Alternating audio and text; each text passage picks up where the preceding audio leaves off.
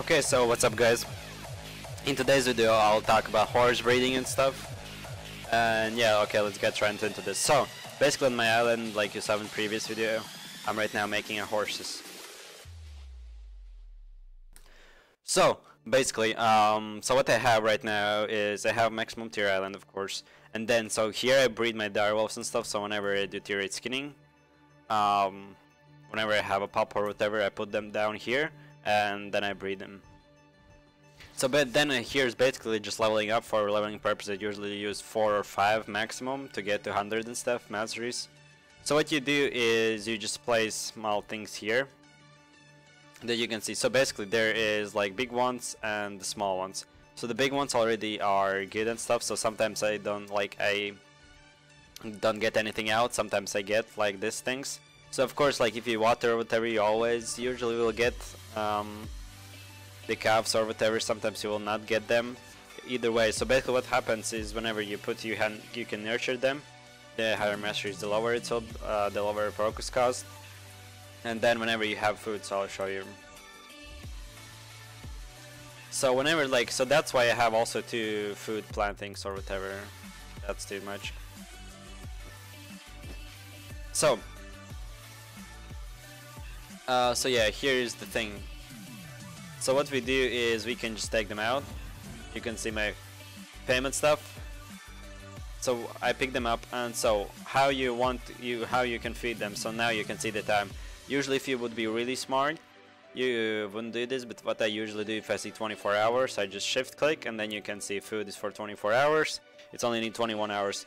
If you ask me, like if you don't put enough food, it should just stop at whatever timer it is. You'll need to put more food, so this time should be the same as that time if you want the best efficiency. So what I should done is like put only 5 and 6 and see how much there would be. So yeah, and then yeah, you just right now pick it up and then you can saddle them, as well as grow again and stuff. So that's really good. Like for now, again, I need to feed this, so I'm right now feeding it. Then I pick them up. So yeah, that's basically what I would suggest to anyone is to have these things, either way grow horses or oxes. So have these 2 plots only for them, and everything else have food. So I have other island that has 2 more food plots. So basically I have 4 food plots that my alt usually waters them while he has premium or whatever, so I usually take it.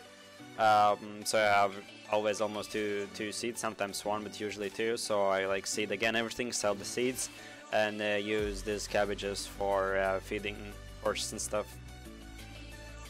Because yeah, I'm purely right now making not because of the money or whatever. I know that money isn't the best as a new horse breeder, but like, so you can see I'm a potion maker 100 and food maker 100, and then I want my horse breeding or whatever to 100 as well. So what you do is come to this. Of course, the higher tier, the more you can do. And right now, if I would have 20 leather, I could saddle them and either way sell them or do whatever. And then, so here's also rare mounts. There's a second option that if there would be higher tiers, you would see that I can create 5 ones and 6 ones. And what they usually is, I need better calf or whatever, so not a normal horse, but like a special horse that I can also as well saddle.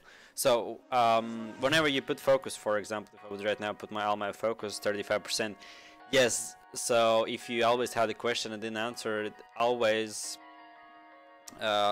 you cannot get the horse back. You can only, so that 35% is only on leather. So I would not recommend till tier 7 using a focus on horse breeding, only after tier 7.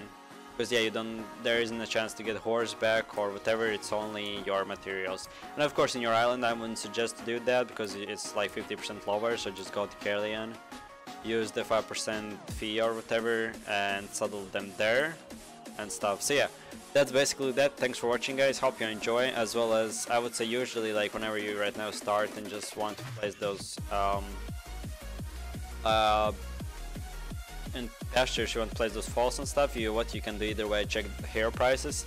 If they are lower, so 40,000, I bought them for 5 or 10,000 each, so you can get a lot cheaper and you don't always need to buy them from this place like for 3 million in 1 horse, and they're selling like for 2 million. So basically that's that. Thanks for watching guys, I hope you enjoy. Click like if this was helpful, let me know for future more videos and stuff, and see you guys in the next one. Peace.